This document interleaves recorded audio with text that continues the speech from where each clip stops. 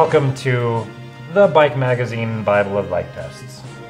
I'm here with my colleagues Squirrel Phillips, Stone Hudson, and Reginald Felcher. I'm Stanley Rooney, and we're here talking about the Ibis Mojo HD.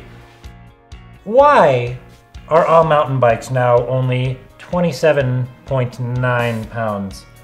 Where are the other 5 pounds? What are we missing by only having such a lightweight bitchin' bike?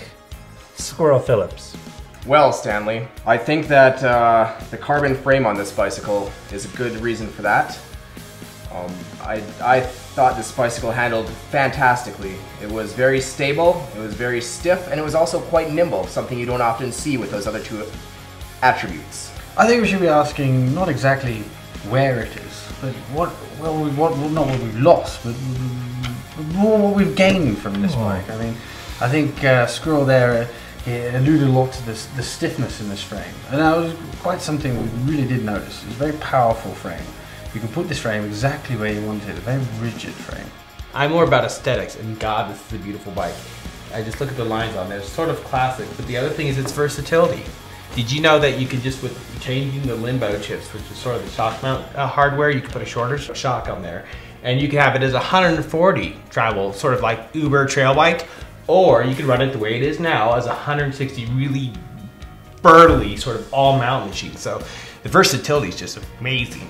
I personally am quite a fan of the brand itself. Ibis, when I was in middle school in 1994, I wrote a letter to a gentleman I thought was named Chuck Ibis.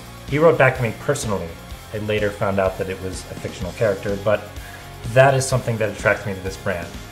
They're not one of these big 5 companies.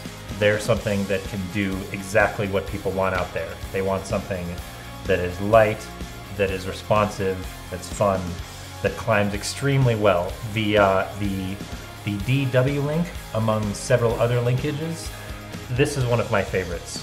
I mashed this thing uphill, platforms, clip-ins, anything. It was responsive, it was efficient, and I got to the top of the hill faster than all of you motherfuckers.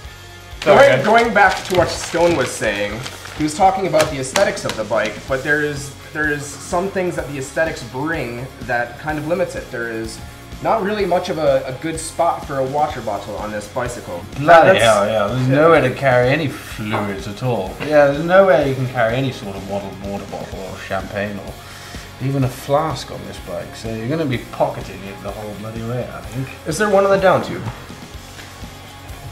Also, there are no ISSCG mounts, but I hear that the brand has a defense and a rebuttal for that. Absolutely. You know, it just seems like an oversight, but in fact, the lower link just wouldn't mesh with a normal ISCG mount. So they worked with MRP, and MRP has created a custom guide. So you can, in fact, have a chain guide and a little taco bash as well. This is something that all of our very diverse and esteemed colleagues on this show would all love to own themselves. Everybody enjoyed, uphill and downhill. I think we've brought a lot to light. Maybe we've shaded a few things in darkness, but I'm quite glad that we've had such an informative conversation about the Ibis Mojo HD, one of our favorite bikes in the category. It's fabulous. Fantastic bike. Fantastic bike. Bloody great.